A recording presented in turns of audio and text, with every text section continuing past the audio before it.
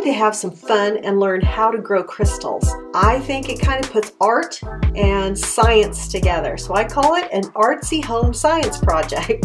Supplies include uniodized salt, liquid bluing and liquid ammonia from the laundry department, distilled water, and charcoal briquettes. You wet the briquettes down and put your ingredients together in a mason jar, stirring well until the salt is dissolved. And then that gets poured over those briquettes so that the crystals will grow. Food coloring will make the crystals have color to them, which is cool. Keep this out of reach of small children and pets, of course. Look how the crystals grow over time. It's actually an evaporation process, and those are salt crystals. Isn't that cool? I've loved learning how to grow crystals, and it truly is an artsy home science project.